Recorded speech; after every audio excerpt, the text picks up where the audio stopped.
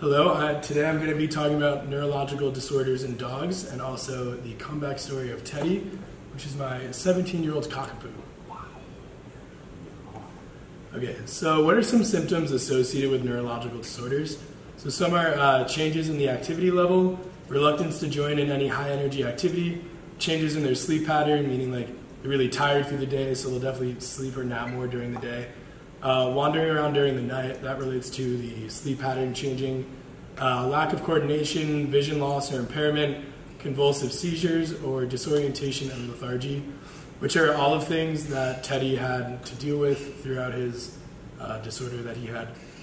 So what are causes of neurological disorders? So brain atrophy, that's changes in the weight and size of the brain and reduced number of brain cells, which causes a gradual loss of brain function, causing notable old age symptoms, which is dementia, cognitive dysfunction syndrome, which is also known as Alzheimer's.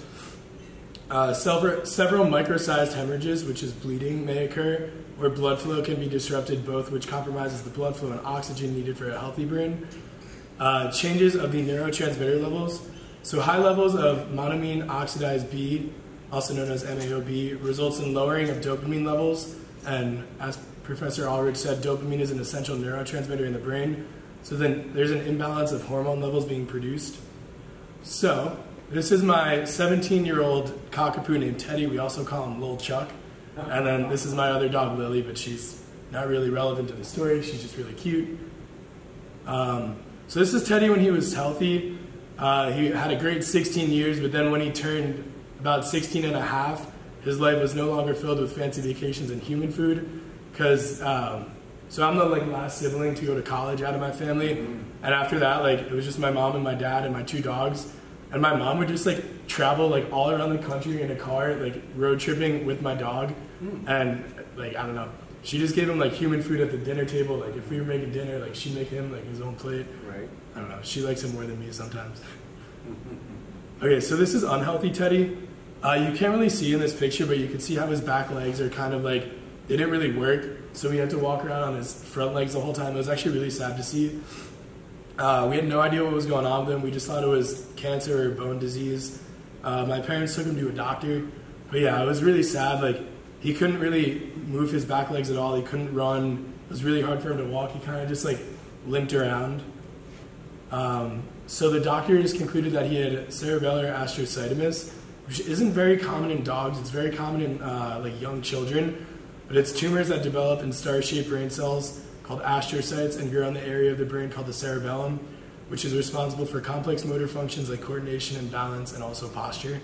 So he was unable to walk on his hind legs, jump, urinate with his hind leg in the air like most dogs do, or do any of the normal activities that he's previously done. And I think this is interesting because you're big on prefixes. So astro, which is the star-shaped, so that's where they get it from. Little side note. So this is Teddy at his absolute worst. This was the last day before I moved into, before I started my sophomore year, and my parents brought him out when we went to Indiana. You could just see he's really skinny, he was really just small and just looked sad, and he had these lumps growing under his eyes, and you could see he's really sad here. I was just oh, it's my last day with my dog. So what was treatment? So Teddy had to undergo a very grueling MRI. It was really sad to see. And the doctors said that he could have a $12,000 surgery to have the tumor removed. But my dad was absolutely not. He's 17 years old. He'll be fine. We'll just let him take his course. But then the doctors gave us bromocriptine, which is also used to treat Parkinson's. That's a dopamine promoter and prolactin secretor. Yeah, I thought that was important just because the bromocriptine, it was just supposed to reduce the swelling of the tumor, but the doctors basically said if you don't get the surgery, he's gonna die. So comeback city. So Teddy is now the happiest, healthiest self and runs around freely. He has full function and mobility in his whole body and is back to his normal self. He turns 18 in November, and the doctors are unsure of how the steroid cured him of his tumor. Some say it was a miracle, others say Teddy did it all on his own.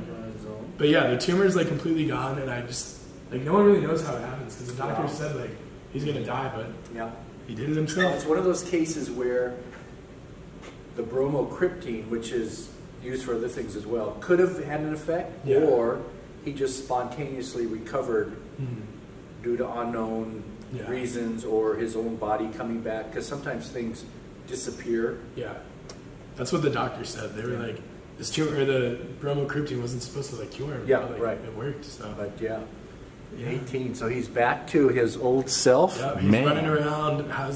He's acting like he's like 6 again.